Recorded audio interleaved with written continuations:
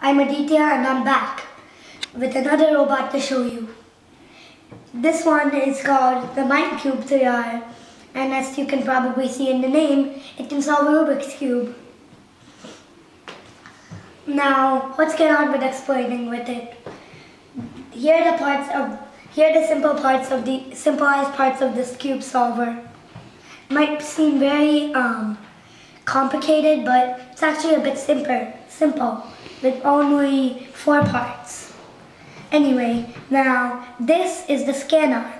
As you can probably see, it scans the colors of the cube. It scans this first state, then launches for the middle one. And then this tilt arm flips the cube.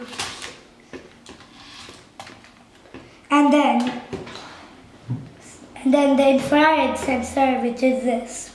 I added some ears to it. It senses before all of that happens, it looks at the cube and it tells when to insert the cube and when to take it out. Anyway, let me tell you which motors they're connected to. This is the medium motor. It is connected to this scanner. And the color sensor is also connected to it. As you can see, it has a light. Now, let's move on to the tilt arm. It has a large motor. It's a bit bigger than the medium one. And as you may not be able to see here, a large motor also powers this. It is the turntable. Now, let me get on with the cube solving and all that.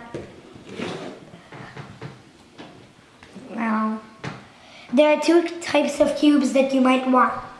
This is the cube you might want. And this, not so good. Force and colors won't really work. Now I'm going to put this cube aside. We're going to work with it and see what happens later. And anyway, let's run this.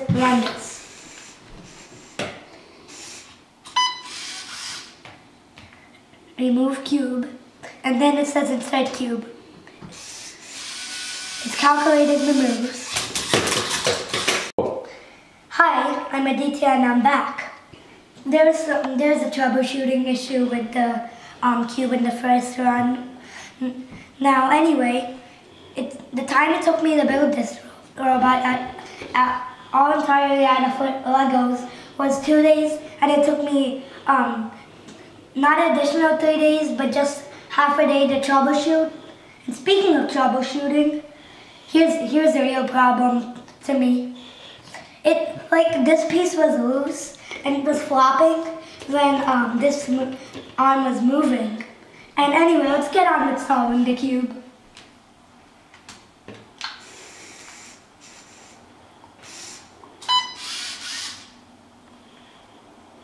It's warming up. Yep, it's scanning the cube.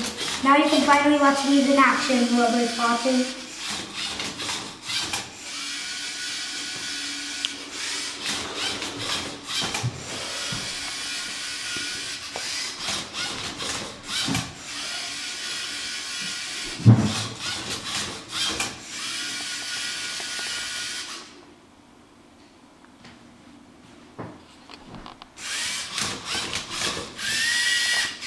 Solving the cube now. Which means the first part of this was good. Now it's solving the cube. I betcha, soon enough you're gonna see a cool Rubik's Cube.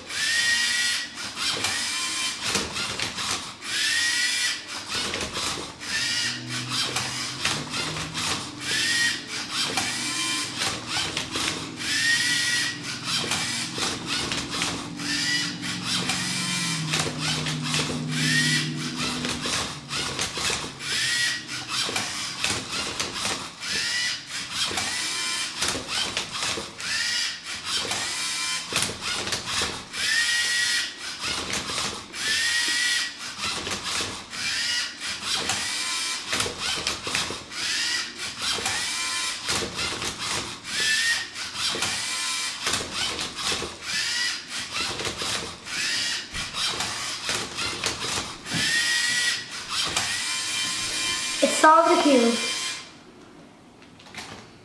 It has solved